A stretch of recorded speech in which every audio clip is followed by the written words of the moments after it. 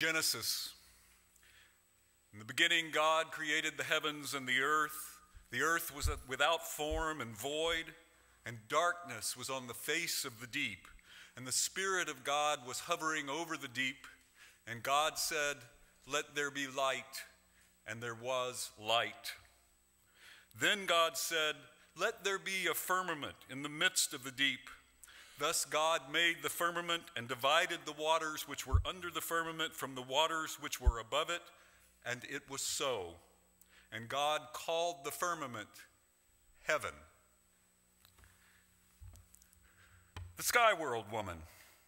Back at the beginning of the world that we now know as Earth, it was nothing but water, while above it was a larger, more ancient world. Above it was the sky world. And a woman from the sky world was very curious, and she dug a hole in that sky world. She dug and dug until she dug all the way through it and fell into the hole and out the other side of it. And so it was that this sky woman came tumbling down toward the vast ocean of water that was the whole of our world at that time. Then God said, "Let the waters under the heavens be gathered together in one place, and let the dry land appear." And it was so. Then God said, "Let the earth bring forth grass, the herb that yields seed, and the fruit tree that yields fruit according to its kind." And it was so.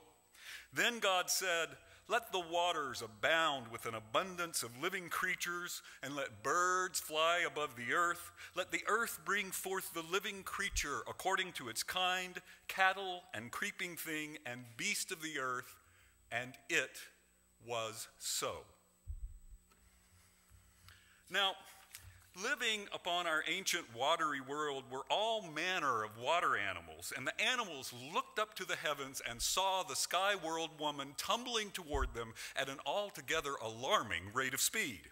And so the geese and ducks and other water birds flew up to her, forming a net with their bodies and catching her as she fell, bringing her gently to the face of the waters, where they placed her on the back of a giant sea turtle. Then God said, "Let us make man in our image, according to our likeness. Let them have dominion over the fish of the sea, over the birds of the air, and over every creeping thing that creeps on the earth." So God created male, then female. Then God blessed them, and God said, "Be fruitful and multiply." Well, now the sky world woman and the water world animals had a problem, because the sea turtle couldn't hold her up forever, and the woman really didn't swim very well. One of the animals, many say it was the platypus, recalled that there might be a substance called mud deep below the surface of the waters, and perhaps that could be brought up to create something upon which the woman could rest. And so, one by one, animals began trying to dive as deep as they could in search of mud. The pelicans tried, a walrus tried, and on, but each of them returned to the surface without having been able to go deep enough to bring up any mud. Finally, the otter said, I'll try. It was gone for a very, very long time, and they were all afraid it might have drowned. But no, suddenly it popped to the surface of the water, a scoop of mud in its paw. The sky woman spread the mud on the back of the turtle and began to sing and dance upon it. And the animals sang and danced with her, and the mud began to spread and separate the waters until there was plenty of muddy land for the woman to live upon, as well as some of the animals who had decided to go with her. Now, you probably know the rest of the biblical Genesis story. God puts Adam and Eve into a great garden, a perfect world of beauty and bliss where all of their needs are met. He tells them there is only one rule. They may not eat of the fruit of the tree of the knowledge of good and evil. They do so anyway. Most tellers of this story blame the woman. God gets mad and thrusts them out of the garden and into a howling wilderness, after which much toiling, trouble, sinning, and suffering ensue. In our other story this morning, which I found through the work of two Native American writers and storytellers, Robin Wall Kimmerer and Thomas King, the Sky Woman gives birth to twins who work with the animals to mold the mud into mountains, valleys, and plains, and to cut rivers and streams through it. From seeds the woman had in her hand from all that digging she had been doing before she fell, they placed upon the land all of the plants and vegetation that the animals and early humans would need for food and shelter. Now, for those of you on this side of the sanctuary to whom I just told the Genesis creation story, what kind of themes and elements and issues come up in that story for you? There's a formality to it. It creates a hierarchical world. God, then humans, then animals and plants. Humans are given dominion over all other life. We have an omnipotent male God who speaks all of creation into existence in a solitary, individual act. We have humans being given abundance, and then because of their original sin, and thus their fundamental depravity, being thrown into scarcity. The world is a competitive place. God versus the devil, humans versus the elements, and each other. We have woman made second and blamed for the original sin. We have harmony being transformed into chaos. Now let's think about what sort of culture those of us with this creation mythology might form. One that's hierarchical, staid, individualistic, one that focuses on competition and scarcity. Perhaps it might become a culture that values power over others and thus could easily become warlike, could justify imperialism, colonization, slavery, racism, and other forms of oppression. A culture that is foundationally patriarchal and that sees the natural world as a resource to be exploited.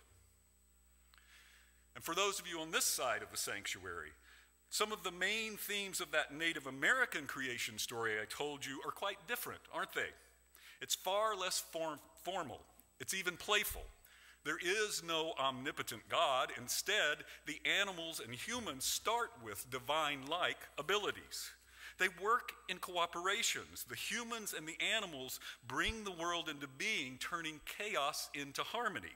They exist communally and with far more balance and equity. No human dominion here.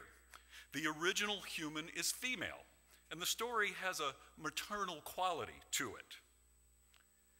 With this as our creation myth, what sort of culture and society might we form?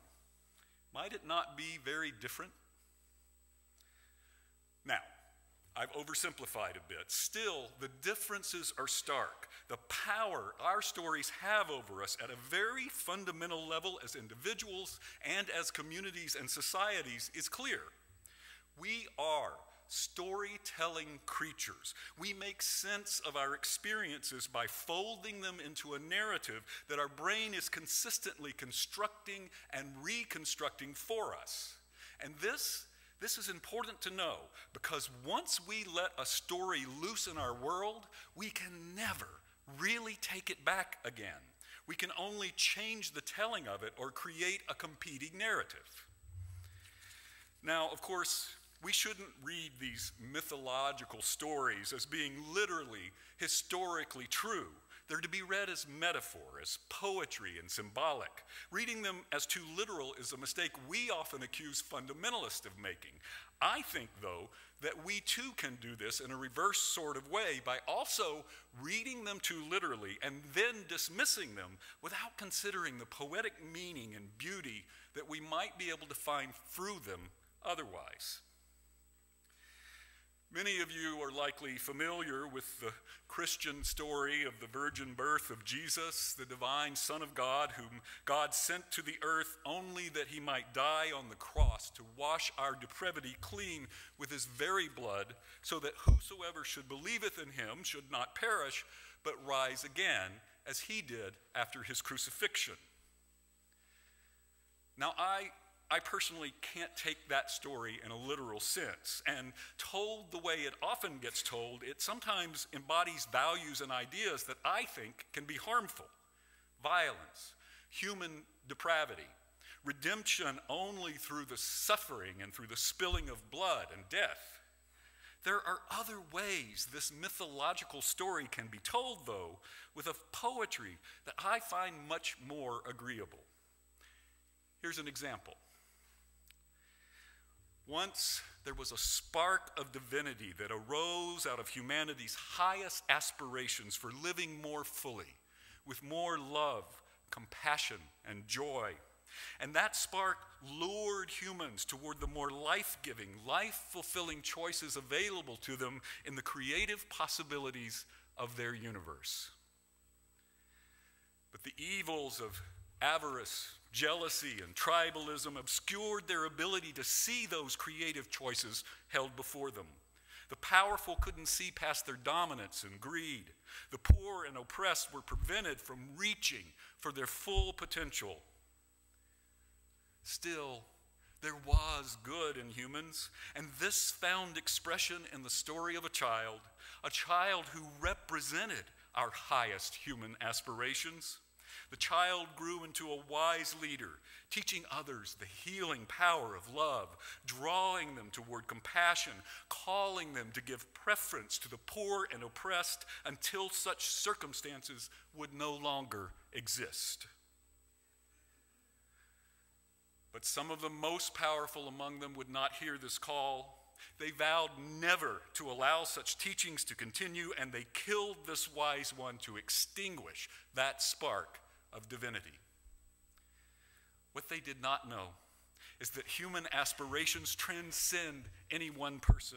They rise again and again, even up against the physical loss of one or more of us. What they could not know was that by killing one person, they only caused that spark to grow larger, carried forward in the hearts of those who wished to dwell in love and all that is life-giving. Same story, told metaphorically and expressing a very different set of values. Not to mention far less blood and gore than the Mel Gibson film about it.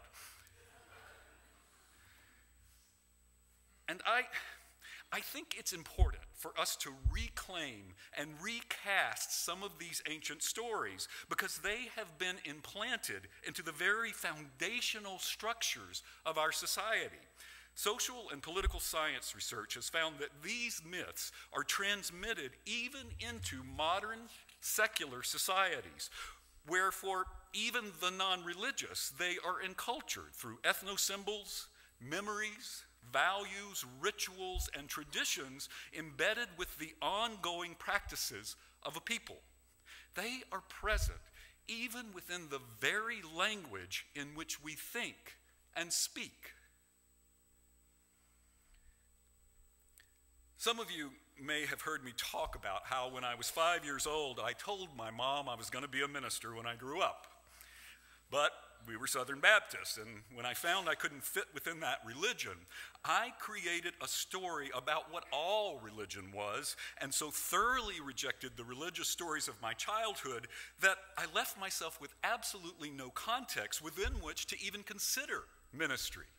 It wasn't until many, many years later, after I found Unitarian Universalism, that I began to feel a calling toward ministry resurging. I described that calling to a rather sharp-tongued friend of mine as a really, really persistent voice inside of me. She said, "Well, tell the little voice to shut the hell up." We both laughed. Later, though, I realized that telling the little voice to shut up was what the story I had created for myself about religion had been causing me to do for all of those years. I began to recreate my own story about religion as well as reframe the religious stories of my childhood so that I could finally fulfill the aspiration to which I felt beckoned. And I think that it is vital that we as a liberal religious faith reclaim and recast these stories, even though we may not share the beliefs and theology they have sometimes been used to express. They are a part of the very fabric of the culture and country in which we live. And currently they are far too often being used to create a narrative that justifies vast wealth inequality, authoritarianism, violence, oppression, hyper-individualism, and the destruction of our planet.